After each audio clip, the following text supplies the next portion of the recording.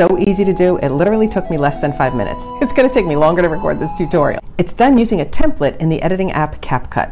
First, you need to record the piece of yourself that's gonna go into the boat, and it needs to be 7 seconds long. Here's my shot.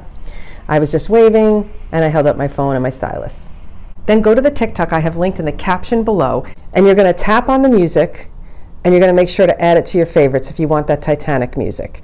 Then you go back, and now you're gonna look for this, CapCut Try This Template, and you're gonna tap on that. It's gonna take you into CapCut, and it's going to let you try this template.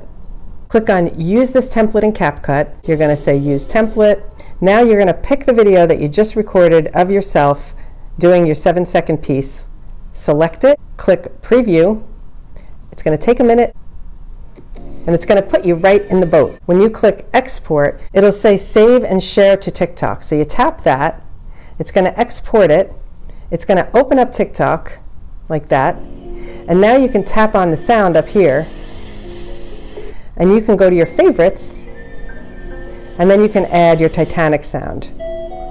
And now you wanna unclick this to take off the original sound so that you just have your Titanic sound on there. Don't forget to add some text to tell your story of where you're going in your boat. And if you want to learn more, I have free editing workshops. You know where to find them, right?